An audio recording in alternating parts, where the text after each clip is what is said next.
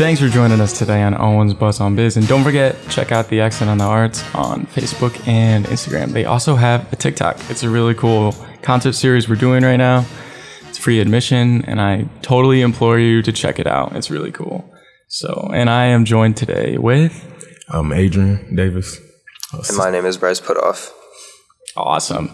We're still discussing, going over the business ramifications of war and how it interacts in the modern world today, and kind of how it's in a pretty unjust state right now. Adrian, you bring anything with you today? Yeah, sure. So what I basically looked into and been, just brainstorming on is the financial impact of war. Not only the general financial impact, but throughout history as well. So a few fun facts I found out were just the direct cost of war, right? There's things in here mentioned that I never even knew were a part of, our war habits, right? So the direct costs, one of them includes like expenses from just deploying military forces, purchasing weapon equipment, actually conducting military operations as well, which is actually one of the biggest costs of any war impact. So also highlighting the history, World War I was approximately $151 billion in actual war cost, and had a very impactful economic disruption as well, leading to a lot of debt, inflations, and disrupting our trades as well. Oh, that's insane. Thank you for that. I had no idea that World War I cost so much. Exactly. I can't imagine how much World War II cost. Yeah, so actually think about how much 151 billion would be. So World War I was 1914 through 1918. So think about how much 151 billion will cost now, like in 2023, right?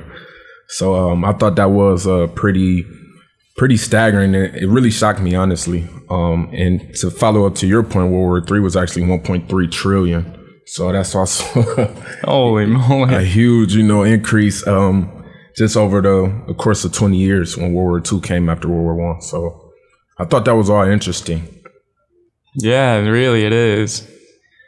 Yeah, I mean, I would say like trillions of dollars for a war is really crazy. I knew that it was definitely going to be a lot of money like put into wars, manufacturing weapons, making the plans, like you were saying, deploying the troops, but I didn't realize it was even close to that much. So one thing I also read about that was impacted in that total cost was the actual aid even after the war that veterans receive during injuries is still a part of the total war cost, right? So things that get overlooked like structural damage, like I said, it drives inflation, it can crash the economy, which was kind of something that I overlooked. I never thought about the economic impact it could do if they bombed the auto industry, right? Like that would really taint our actual, economic impact, our GDP, right? So war just overall was kind of shocking that this whole topic was just something interesting, something I would have never looked into, and it's so impactful, so. I know, and it's a pretty advantageous strategy to go for major economic cash cows essentially, right, for other countries. Like Russia had bombed that pipeline in in Ukraine, and that's they're going straight for their resources just to essentially bring down their economy and bring down just their support system. Obviously they need oil for gasoline. Right. That's a big way of their money making. Yeah, exactly.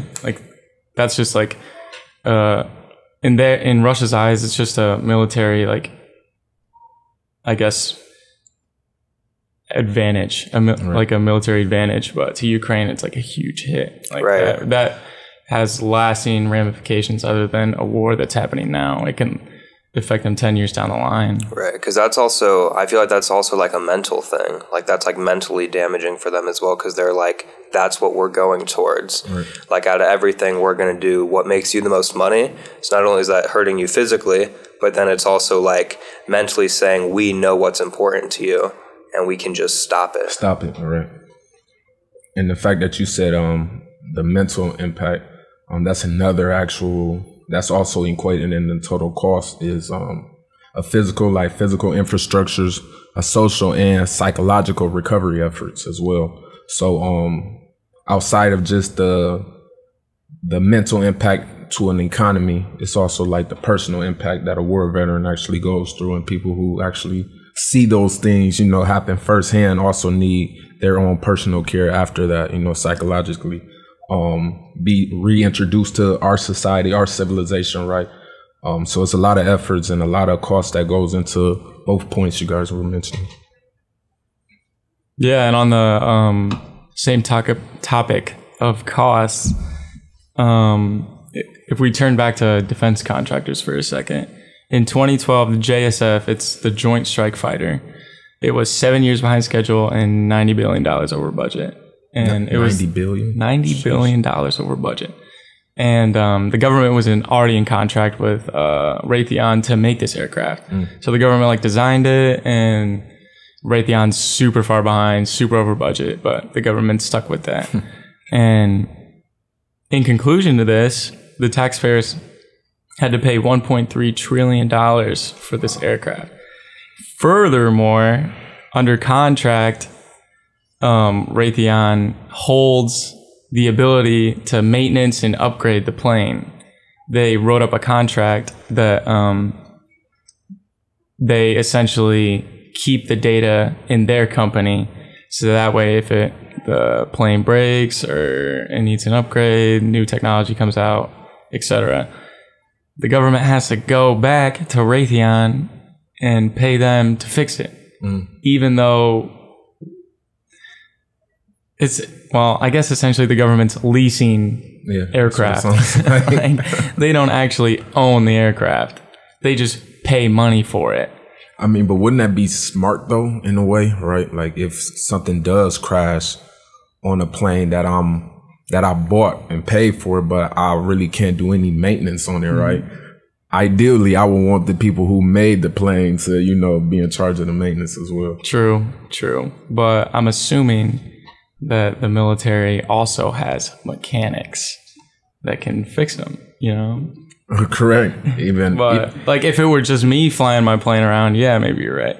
But the government sees this as what the heck, dude? My windshield just cracked and I have to go to you to fix it? Why can't I just have my buddy fix it, essentially? Your buddy can fix it, but if your buddy fixes it and it cracks even worse, then what? Maybe you're right. Then what? What if your buddy fixes it incorrect, or he really doesn't know how to fix it and says he does, right? That's funny. Thank you for joining us today, Owens Buzz On Biz. I'm Adrian. And I'm Bryce. And I'm Adam Hirsch. Thank you. This has been Owens Buzz On Biz, presented by Marketing and Sales students on Outcast OCCR, Owens Community College Radio.